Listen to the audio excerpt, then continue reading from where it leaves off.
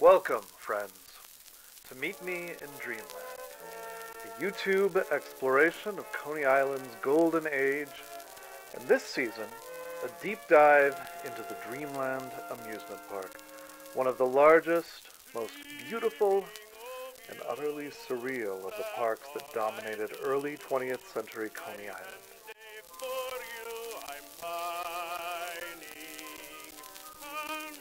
In this episode, we'll be delving into Dreamland's birth and the somewhat shady politician who made it happen. Coney Island wasn't always a haven for amusement parks.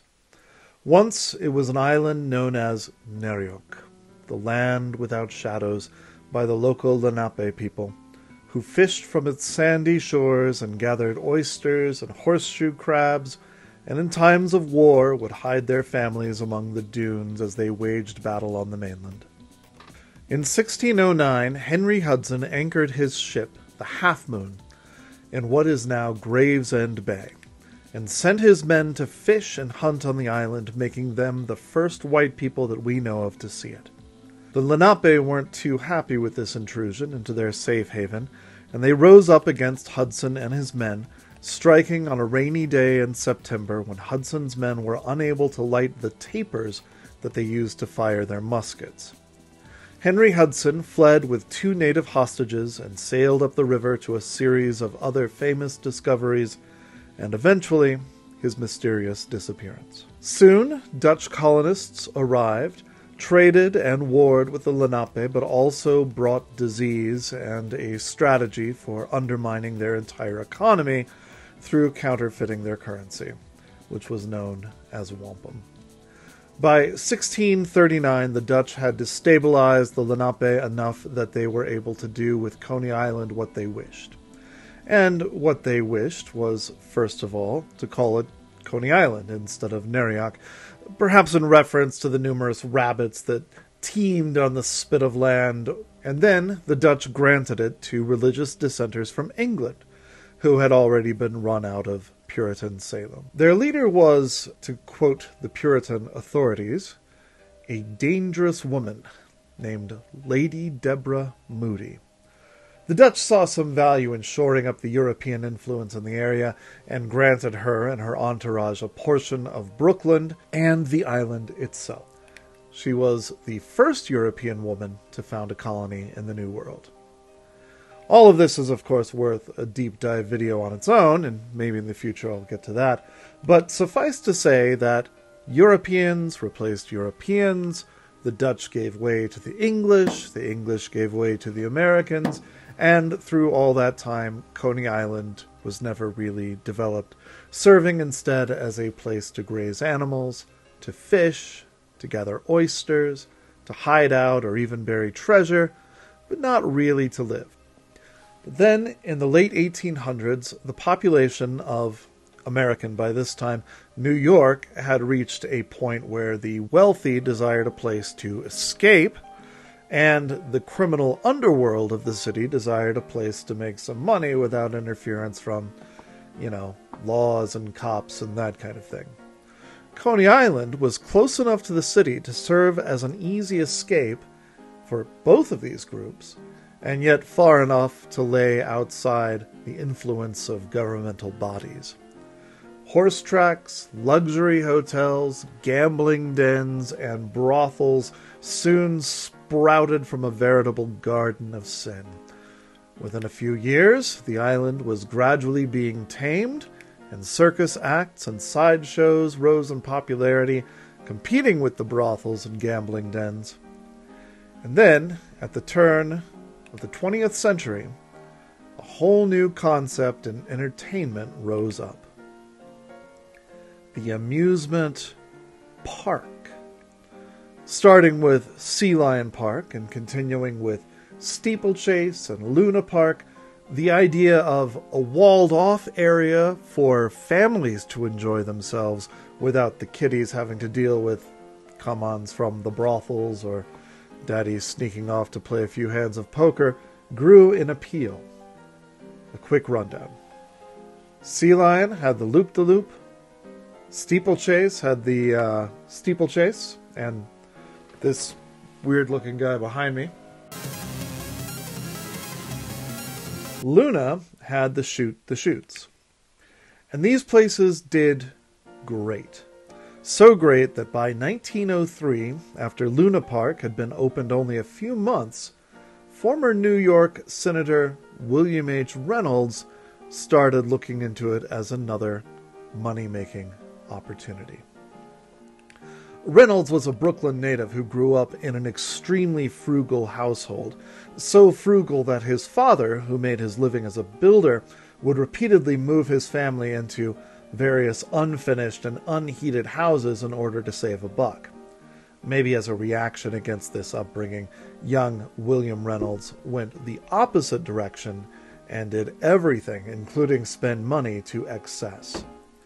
Fortunately for him, he also seems to have had a bit of a lucky streak to go along with his love of risk-taking, and soon after dropping out of law school at NYU, took over the family business in construction and made a fortune through real estate. A Republican, in 1893, he successfully plied his wealth into a campaign for the New York State Senate, where his most notable action was to vote against Brooklyn becoming a part of New York City. Obviously that didn't work out, and neither did his political career, and he was voted out of office in the next election.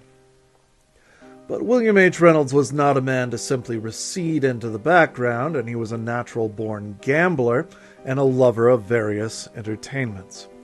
He went back to his real estate business and started hitting the casinos and racetracks again, which led him to frequent Coney Island's various dens of iniquity, and he saw the money that Steeplechase and Luna were pulling in, even in their first years of operation.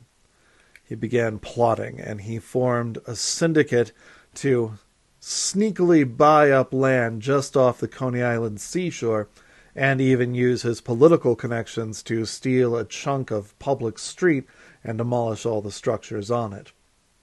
He clearly admired Luna Park's fanciful architecture and decided to use it as inspiration, by which I mean to rip it off and then also to try to one-up it at every turn.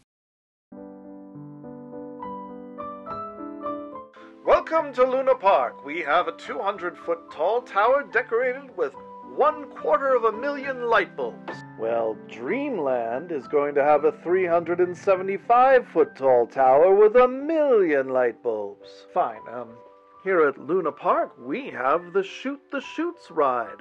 At Dreamland, we have Shoot the Chutes too, but with 2 ramps instead of 1, and our lagoon is bigger. Luna has a firefighting attraction with real fire. Ours is bigger and our fire is hotter. You know what? F*** you. F*** you more. Finally, on May the 14th, 1904, after a year of construction and $3.5 million, and that's in 1904 money, which was about $116 million today, it was opening day, and what an opening. Luna and Dreamland both started their season on the same day, and the combined excitement drew 250,000 visitors to the island, more than ever before. On May 15th, 1904, the day after opening, the New York Times printed this article. New Coney Island dazzles its record multitude. Luna Park and Dreamland the centers of great crush. They took the lid off Coney Island last night, and 250,000 men and women got a glimpse of a swaying, rocking, glittering magic city by the sea. It was Coney Island's opening day, but Coney Island never before experienced such a bewildering opening. First of all, there were more people there than ever had been at Coney Island at one time before, and there were more dazzling, wriggling, spectacular amusements offered than had ever before been collected together at any one place in time. Dreamland, the site of which extends from Henry's Bathing Pavilion to the Iron Steamboat Company's pier, takes in the old pier and reaches from Surf Avenue far into the ocean. Dreamland opened its gates for the first time yesterday, and scarcely at any time were there less than 20,000 persons visiting its wonderful features. Illuminated at night, it resembled a city in itself, but the visitor who went there yesterday found that after getting in, it contained many miniature cities. It proved to be a veritable fairyland with its mystic palaces and Aladdin-like shows. In addition to that, there was a circus in 3 rings, high divers, jugglers, aerial performances, and other things that are difficult to describe. Probably one of its most interesting features is the dwarf city, with its 1,000 tiny inhabitants, storekeepers, policemen, firemen, musicians, wagon drivers, and others who live there are all dwarfs. They have a Lilliputian fire department with little fire engines, a miniature livery stable, a midget theater, midget circus, diminutive horses, bantam chickens, and everything else that would go to make a midget city, even to the midget Chinese laundrymen. Racism was a thing. Still is. The incubator building in Dreamland is designed in a farmhouse style, the first story being of brick and the upper part in half timber. The tiled roof has a gable with a large stork overlooking a nest of cherubs. It is a scientific demonstration of how the lives of babies can be saved. It cost $36,000 and the building is full of babies. The Dog and Monkey building contains Wormwood's Dog and Monkey Show. The front of the structure symbolizes its purpose and is decorated with coconut trees, in which monkeys spring from branch to branch. The attraction called The Destruction of Pompeii is lodged in the Pompeian building. Mr. Reynolds and a number of prominent New Yorkers were present last night when it formally opened with the Fire Show. 4,000 persons were employed in producing this spectacle. Upon the ringing of the fire alarm, firemen leaped from their beds in real engine houses and slid down brass poles as they do in the New York department. Their machines and horses were hitched in the regular way, and then they attended a real fire, which was certainly startling. A hotel appeared to burn, with scores of guests apparently trying to escape, and altogether this show proved a great success. Man, they loved their breathless reporting back in 1904. And so Dreamland was born. Next time, we'll delve into the wonders of the Lilliputian city populated by 1,000 little people from all over the world, including General Tom Thumb's wife. And hey, if you like this kind of video or content, as the kids say, you can support me by, smashing that like button and pulverizing that subscribe button. And if you want, there's also a Patreon link in the description below. I'm just a tiny little creator. There's no sign of monetization or sponsorship anytime soon. So I'd really appreciate any financial support you can give if this is your kind of thing. And thank you for meeting me in Dreamland.